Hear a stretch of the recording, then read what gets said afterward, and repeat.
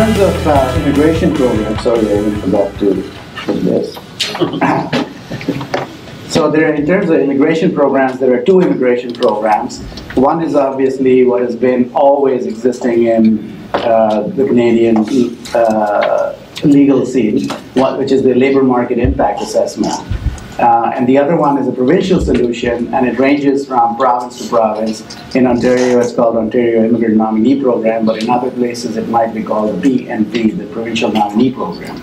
So the labor impact assessment has a number of requirements. You must, as an employer, advertise, and then after you advertise, you have to then tabulate all the results.